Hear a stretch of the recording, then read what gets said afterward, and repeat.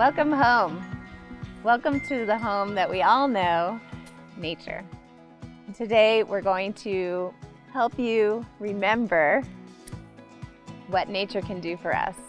My name is Lisa Hassin, and I work through the Hope Center as a school-based therapist. And I'm joined by Susie Kincade. Hi. Hi. Welcome. Thank you. She is a certified nature-based coach and an amazing human. Susie, it is so beautiful here. Oh my gosh. It's a nice setting. It's an amazing Easy place to do nature therapy for sure. Yeah, I really feel that. And I was hoping that we might be able to just talk about that. You know, I'm experiencing with the people that I'm working with and in the world around us so much compassion fatigue. Me too. Yeah. You know, it's everywhere. And as a culture, we're swimming in a field, in a sea of pain and fatigue and uncertainty. And that brings on a lot of emotional reactions for people. Mm-hmm. And that's where nature can really come in and be a healing source. Yeah. And fortunately, we have this resource that's all around us in nature that is free and easily accessible when we can get in alignment as a human being instead of a human doing. Simply being with this earth and not doing anything. No goal, no accomplishment has to happen other than awakening the senses. You can get it down to where if you have 3 minutes, you can do it in 3 minutes. We could try it if you'd like.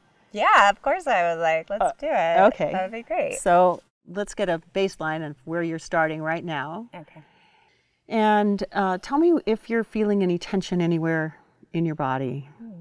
Yes. I'm noticing it in my jaw, in my neck, a little bit in my stomach. How's your breath right now? I'd say it could be better.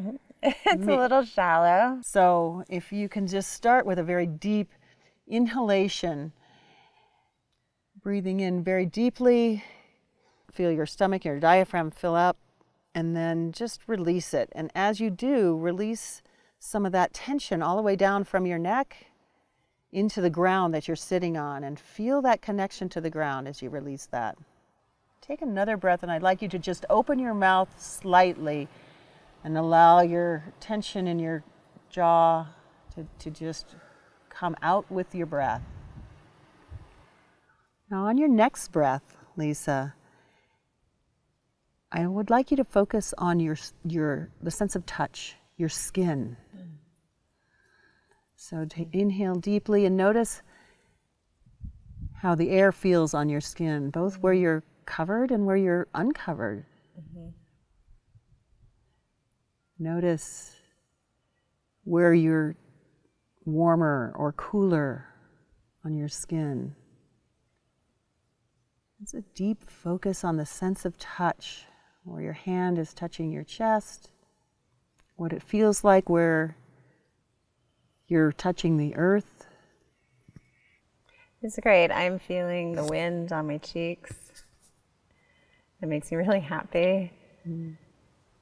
And I'm feeling the earth underneath me, and I'm feeling really supported. Fantastic. You can make this as long or as short as you like. We're just going to go at a pretty quick pace to show you the exercise. Dropping back in, Lisa, to feeling that supportedness of the earth. And take another deep breath, grounding, bringing up that energy from below. And as you exhale, this time focus on your sense of smell and taste. The two are very connected. Sometimes you can open your mouth and almost taste the air. Another deep breath, and this time focus on what you can hear. And for hearing, start with what you hear to the left of you, and then to the right of you, in front of you, behind you, even above you, and maybe even below you inside the earth. I like that. I absolutely am hearing the river behind me, and I'm loving hearing all the leaves dropping. And I love noticing that. Great. It's really cool. And it's nice to do that just with the hearing, not with the eyesight. Right. No, it's just the hearing. Good. So eyes closed on this part. Take another deep cleansing breath. Open them with that wide angle gaze that takes in everything without really focusing sharply on anything in particular. So notice colors, movement. Feels like I feel more held by the earth and by nature because I'm noticing everything around me. And what this does is connect you to all that you see, from the peripheral all the way around. We stay so focused throughout our day, and this is a time to defocus and drop in and be that human being within this fishbowl of all of the oneness of nature. So a check-in now, like we did in the beginning. Yeah. How are you feeling in your body? And I just feel at home. Where I think I was feeling a little bit like a stranger in nature, now I feel like I belong here. And from that place, you can just keep breathing it in.